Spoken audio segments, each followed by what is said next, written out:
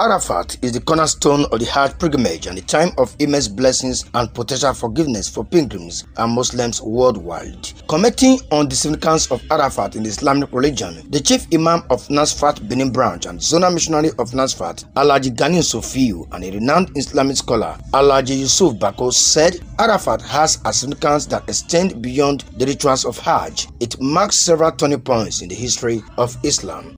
On the Arafat day, it is the day that Muslims converge together. Not all Muslims, those who perform the holy pilgrimage, they converge together at that particular mountain. It is not that they are climbing the mountain, but they will stand there. Doing what? They will be remembering the Almighty Allah, chanting the name of Allah, singing for forgiveness, and also request for more favor from Almighty God. It's a day that the prophets of Islam have told us that if you are able to see the day and you decide to worship on that day and also probably fast, your sins overtly and covertly committed will be forgiven.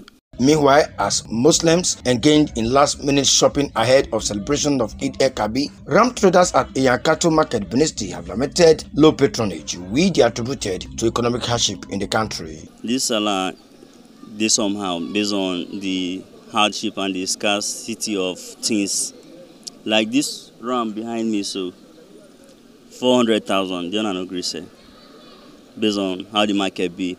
You can see we don't sell some for 500, 550, and there's one bag there too, 620. The owner no sister. So the markets, they very high. As part of preparation by Muslims ahead Eid El Kabir, the Eid prayer ground on the Obaslo Benin City is wearing annual look. Donald Ehimiyein, ITV News.